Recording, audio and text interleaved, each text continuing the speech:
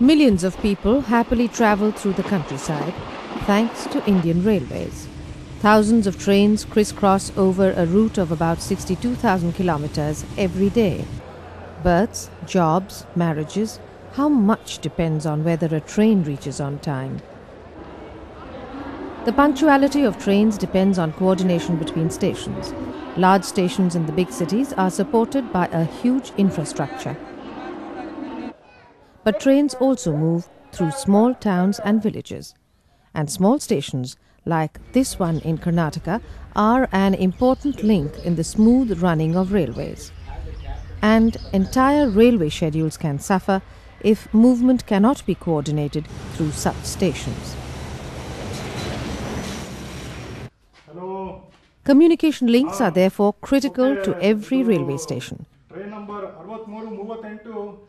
And station masters have to implement the necessary action intimated to them, whether it is signalling, interlocking or track adjustments, all of which depends on electricity. Stations have always depended upon an assured battery system. Earlier, these batteries were charged by the main electric supply, but increasing demands have caused shortages and made the power supply erratic in various parts of the country. So diesel generator sets were used for the charging. That meant a regular supply of diesel and funds to purchase it.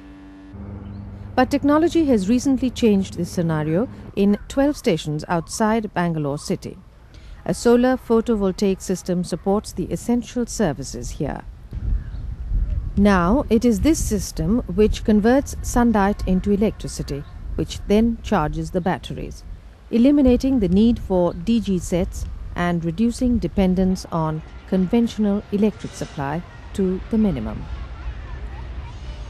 Railway employees are now beginning to appreciate the benefits of an SPV system in contrast to DG sets. It is a never-ending source of energy, environment-friendly, and demands very little maintenance. Every year, just 12 stations of this division alone utilized over 43,000 litres of diesel, apart from the electricity used whenever it was available. The services continue, only now the batteries are charged by the SPV system during the day.